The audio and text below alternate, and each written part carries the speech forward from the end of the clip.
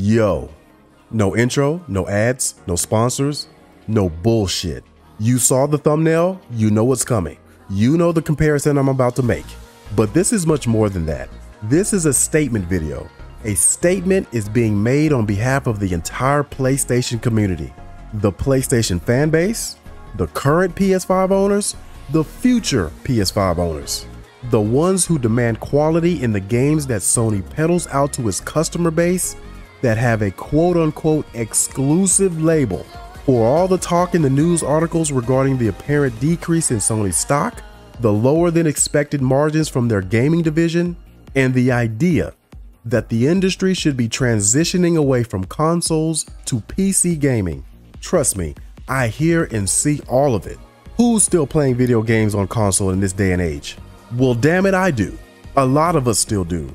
Consoles are not an outdated form of gaming. And for those people in the world who primarily play video games on a PlayStation console, if Sony is going to tout a new title in front of us and plaster an exclusive label onto it, the game damn well better be good. Which brings me to what you really clicked on this video for. Because what other content creator / gamer is going to bring up points that aren't discussed? This is what I do, people.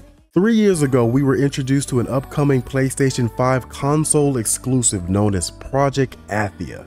Based off its reveal trailer, the game looked very promising and showed off the potential of this new Sony IP. An IP we've all come to know as Forspoken. The fuck does that mean? To attract and fascinate. What? Okay, here we go. To cast a spell over. Sure.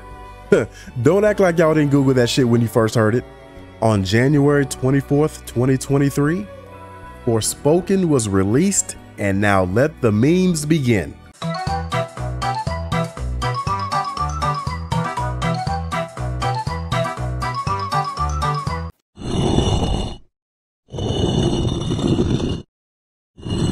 Yeah, okay, that is something I do now. I do magic, kill jacked up beasts.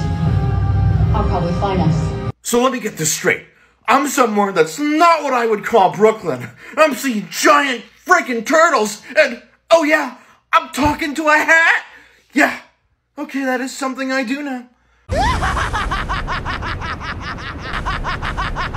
Listen, I'm not gonna talk about whatever Eve controversy you might be thinking of. Whether it's her sexualization, her assumed childlike face on a grown woman's body, I don't even know where people are getting that from. Or Eve's unrealistic female body standards. Nah, that's just jealousy from some of these refrigerator-built bitches typing shit online. It may come to you as a surprise, but I'm not even gonna mention the gameplay. And we all know gameplay is king, right? That may not mean much coming from me, but if Asmongold says it, most of these people would treat it as fucking gospel now, wouldn't they? Yeah, true. Everyone else talks about the gameplay. It will ultimately make or break a game, but I want to focus on the character we play as in both of these games, Frey and Eve. They both can be badasses in their own right, but why is Eve better? Now, you can have a problem with what I'm about to say if you want. I'm a small channel anyway. I ain't got to worry about getting canceled, so I don't give a fuck. For us guys, Eve gives us one of the 3 things we want in every woman. Silence. Dude, when you played the Stellar Blade demo and was going through the levels exploring, I mean like during the non-combat, non-story driven segments, Eve don't say shit. This chick knows when to talk and when to shut the fuck up. Bro, you don't get no attitude from her. You don't hear no back talking, no snarky ass comments. Is it because she's Asian? Makes you think, why did the Japanese devs use the black girl stereotype for Frey, but the Korean devs made Eve into this girly, almost sensual-like character? Comparing just their personalities, guys would like to have Eve as a girlfriend. We don't even want to fucking hang out with Frey. I'm talking about the character Frey, not the actress Ella Balinska. I'll get with her in a heartbeat if I could. What I'm trying to say is, as the player, We are given two female main protagonists in their own separate game, and it is extremely apparent that one is not like the other, and it is all due to the studio's understanding of what they think the market wants.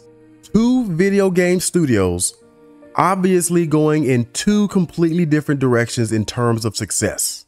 The developer for Stellar Blade, Shift Up, knows exactly who the fuck their audience is. It's like night and day with these two games. I spoke about this on my Why Forspoken Failed video I uploaded on my channel over a year ago. I said Forspoken alienated half of its potential audience, which are males.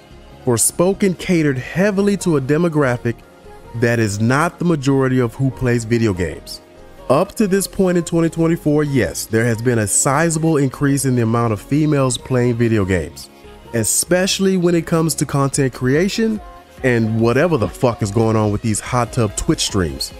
But the video game industry has always been a male-dominated customer base. We all saw how unsuccessful Forspoken was. It had its audience, a minority audience, you would say.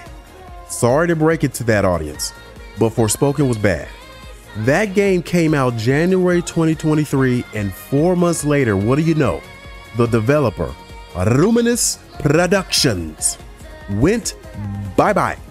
Prior to both games' releases, both studios provided PS5 players with a demo.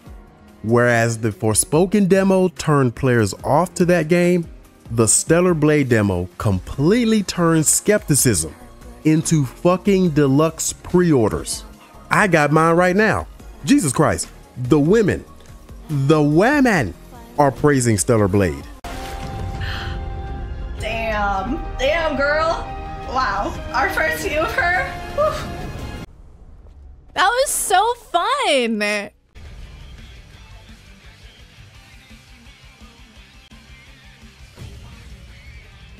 Yo, this is a day one. I love the way that our character moves. I love she just has this like flexibility to her that I love. I love it so much. I didn't know that I needed a game like this in my life. All opinions from female content creators based off the demo alone. Understand this. If a developer can cater to the majority demographic that buys and plays video games, while also satisfying the minority, well, that's a recipe for fucking success if you ask me. And I think it's way past time for Sony to treat every single PS5 title they even think about slapping an exclusive label onto it, that it is of the highest standard and rightfully on the level of next fucking gen gaming, which can be summed up with this acronym, HQET, high quality, every time. I literally just made that shit up, but it fits. Maybe that might help bring a boost to Sony's gaming margin. I'm going to end this video with this. I'm going to end this video by quoting myself. I made this statement a long time ago. As a guy, what does this game do for me? When it comes to Forspoken, I still have no clue. But when it comes to Stellar Blade, well, I think we all know the answer to that. Appreciate you for watching the video. Make sure to like and subscribe. And as always, this is Lou from the Hue. Until next time.